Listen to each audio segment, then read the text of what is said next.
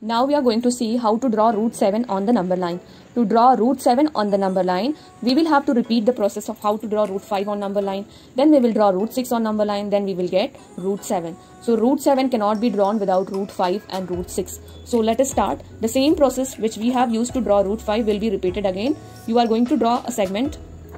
Segment you can draw of your choice of any length. So I will draw a segment. This is my number line. What do we call it as? It's a number line. Put arrows on both the sides of the number line. It is important. Now next step after this. What are you going to do?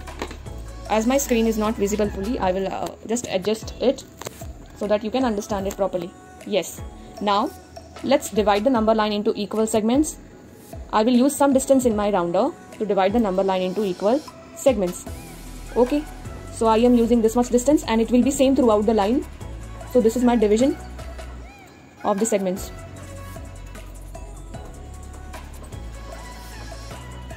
I have divided the whole number line. Now I can write 0 anywhere. Okay. Since the negative numbers we are not interested in, I can start from here also. We are interested in the positive numbers. To the right side we will have positive numbers. To the left side we will have negative numbers. So here all the positive numbers 1, 2, 3, 4. Okay. Now to draw root 5 on number line, we will have to draw root 5 on the number line. So I will draw a perpendicular on the point 2. Why I am doing that is already explained in the video how to draw root 5 on the number line. If you see the video, you will understand why I am drawing the perpendicular on the point 2. Okay? So this is our perpendicular drawn on the point 2. Now what is the next step? We will take 1 unit distance. 1 unit means take the distance how much is given in 0 to 1. The same distance you are going to take. Now keep on point 2. Draw an arc. Fine. Now next step after this is you will join this. You will join this from 0 to 1 like this. Join the lines. Now again I am telling you children, I am drawing for root 5, then only we will be able to draw for root 6. Okay. Now use this as your radius. Keep the pointed end of your rounder on 0.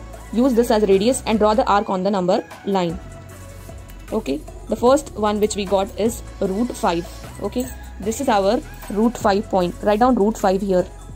Now next is we have to draw for root 6. So what will I do? I am again going to draw a perpendicular on root 5 to draw root 6, because root 6 is square root of root 5 ka square plus 1 ka square.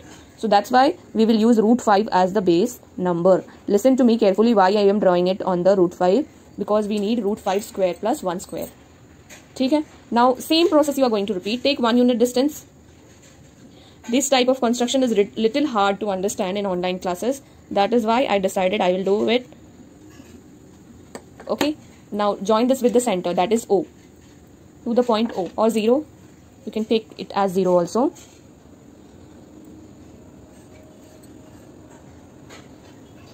Is it done? Yes, perfect. Now next one. We will use the next radius which we have constructed just now. Take this distance and draw the arc. Take this as the distance and draw the arc. Yes. Now this point on the number line is root 6. We got root 6. We got root 5. Now let's draw for root 7. There are many ways of drawing it on the number line. Okay. You will find a number of videos on YouTube. But this one is the simplest one. I can assure you that, I can guarantee, since I am also teaching maths and I use this method every time I teach my students. Okay. Now this is root 6. I have drawn perpendicular on the point root 6. Now take the distance. Thank you. Take this as your distance.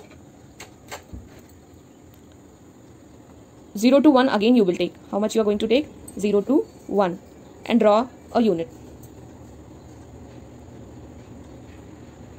Okay. Same now. Join this with the center.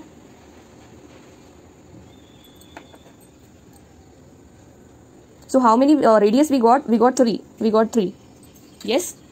Now use this as your radius, newly constructed radius.